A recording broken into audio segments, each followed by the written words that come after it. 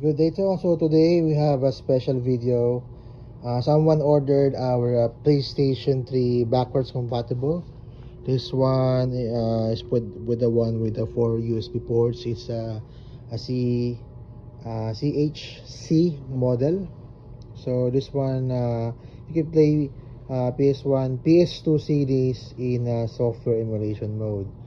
So this will be upgraded as per request by the customer to 1 TB internal and 1 TB external for PS1, PS2, and PS3 games. So we'll be doing a video before we say goodbye to this one of the kind PS3 backwards compatible.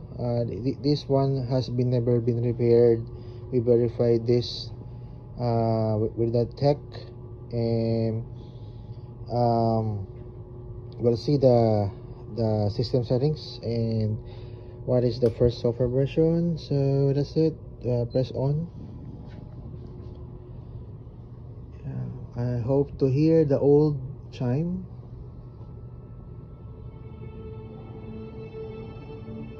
There we go. That's the old, meaning this is an old version. Look, it's the font there, it's different.